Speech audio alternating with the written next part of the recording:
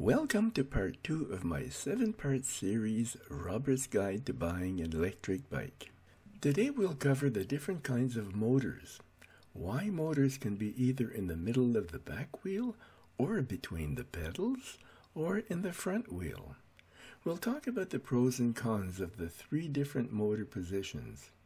We'll see what is the maximum power an electric bicycle is allowed to have in different jurisdictions, and factors that can influence your choice of an e-bike. We're starting right after this.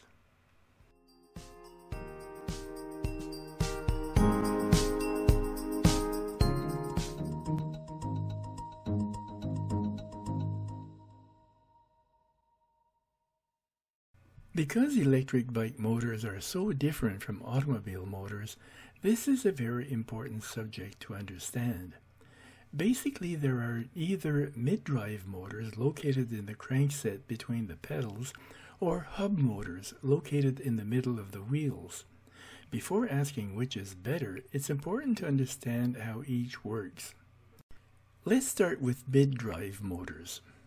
Mid-drive e-bikes always have gears on the rear wheel called sprockets, which provide from 7 to 11 gears, depending on the manufacturer's design. The big advantage of having the motor in the crankset is that it allows the rider to choose the right gear ratio based on the speed and the riding conditions, such as road incline and wind direction. This allows the motor to apply just the right amount of torque without the risk of overheating and wasting energy. For example, for the same amount of power, a mid-drive system can allow the bike to climb steeper grades and tow heavier loads than with a hub motor. Because it benefits from the bicycle's gearing system, it operates close to the optimal speed of the motor, so it lasts longer than a geared hub motor.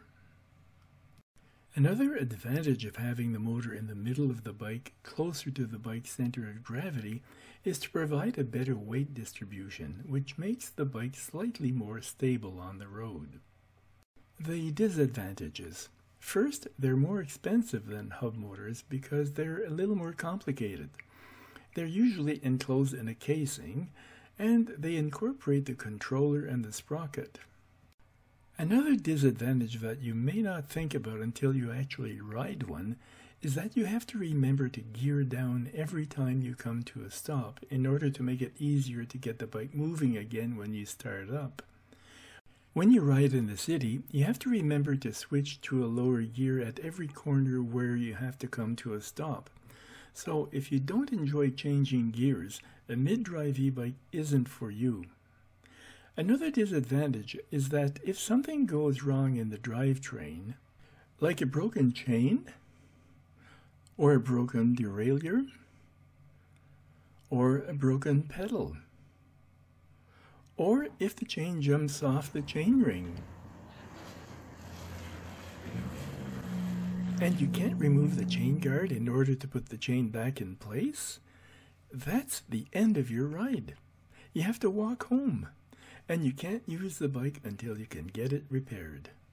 Now that we've seen the mid-drive motor, let's look at motors that are located in the middle of the wheels, hub motors.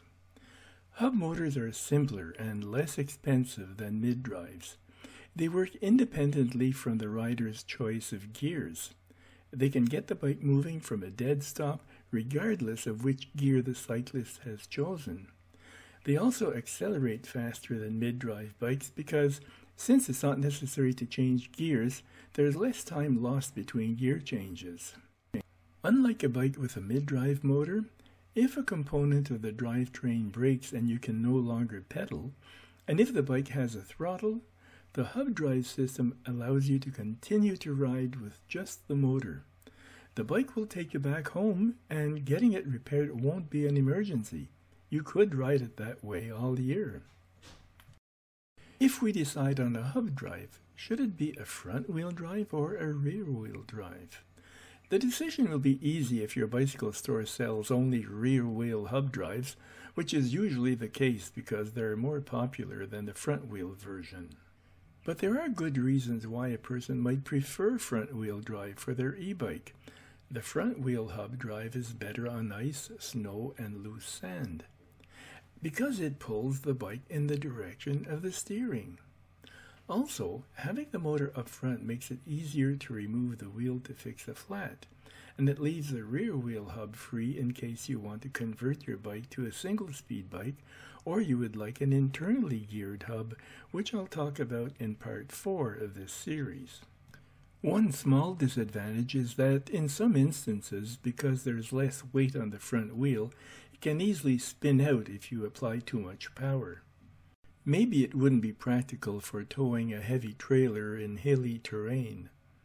Rear wheel hub motors are more popular, perhaps because they give marginally better traction than front wheel ones, but there's no real advantage in having it at the rear rather than at the front. All-wheel drive e-bikes have a motor in each wheel. Usually the motors can be switched on individually. This would be a good option for those who want to bend the rules and disable the lock speed adjustment. But I think they would provide thrilling performance in very steep hills.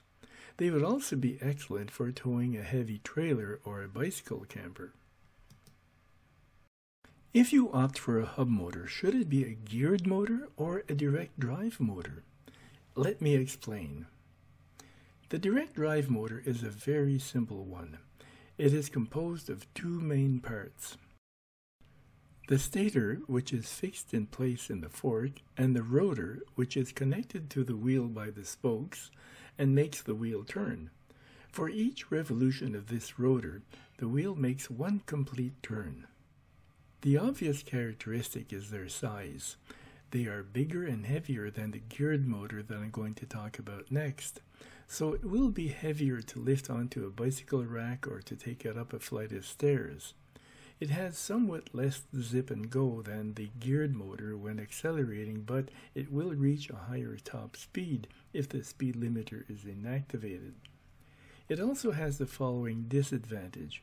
When coasting with the direct drive, that is, when not pedaling or when pedaling with the motor turned off, the electromagnetic field causes some resistance, which slows down the bike and makes it harder to pedal.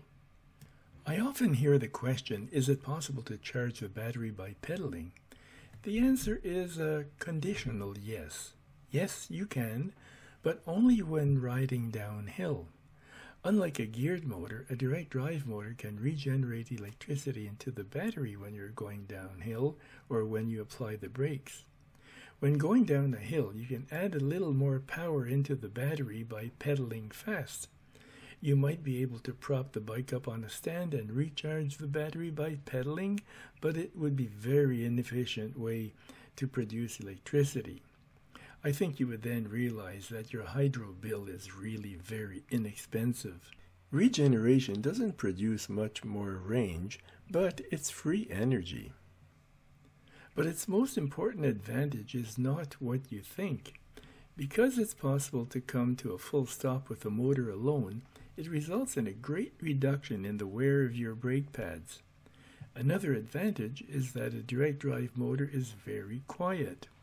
Owners of direct drive e-bikes are surprised when they hear the noise that a geared motor makes. Even the owners of geared motors themselves sometimes find the noise annoying when they're riding on a quiet trail. The geared motor is smaller and lighter than its direct drive counterpart, and since it turns faster than the direct drive motor, and because it's geared down, it has more torque at startup than the direct drive motor. Typically, the gears have a 5-to-1 ratio. That is, for every 5 revolutions of the motor, the wheel makes one full turn. A geared motor is much more complex, as you can see from this picture, and it doesn't cause any resistance when you're coasting, because a clutch disconnects the motor when the power is cut. It has a shorter lifespan than its direct drive counterpart. It's more susceptible to breakage because the gears, believe it or not, are made of plastic and can melt if exposed to excessive heat. Before going on to the next subject, I'll just mention that mid-drive e-bikes are unique in that, on account of the space constraints, their motor is always of a geared type. While on the subject of motors, let's talk about power. Cars have been around for so long that anybody who hasn't been living under a rock has heard the word horsepower and that it refers to how powerful is a gasoline engine. But e-bike motor power is traditionally measured in watts. For safety reasons, all jurisdictions have set a limit on the maximum power of an electric bike motor in order for it to be allowed on roads and shared trails. As I mentioned in part 1 of this series, Europe is the most conservative, having set their limit to 250 watts. In the United States, the limit has been set to 750 watts, and in Canada, the country of compromise, the limit has been set to 500 watts. In North America, you can also find smaller motors as well, either 250 or 350 watts. I had a Cube with a 350 watt Bosch motor and a Pedigo with a 500 watt motor, and all I can say is that the higher wattage motor felt considerably more powerful than the lower wattage one. A lot of people, including myself, are confused about continuous or peak motor power. A motor can be rated at 500 watts continuous, but can develop a peak of 1,000 watts or more. This is a field that I'm not knowledgeable about, so if you'd like to know more about this subject, you might want to read the article on this subject by Grin Technologies, linked in the description. There is one more point before ending this session. The burning question is, how much power should my e-bike have? This would depend on your riding ability, your riding style, and the use you make of your e-bike. If you're a skilled rider, you won't feel intimidated even by the most powerful of e-bikes on the market, and you might prefer the peppiest e-bikes. If you're an occasional rider who rarely rides more than 10 or 20 kilometers in a day, 250 or 350 watts would be adequate. If you live in a hilly area or if you're towing a trailer, you'll need the most powerful bike you can find. Join me in part 3, which will cover the basics of e-bike batteries. We'll be talking about battery power, best position on the bike, capacity, weight, charging, longevity, range, theft precautions, cost, and safety. Thank you for watching, and remember, never quit cycling.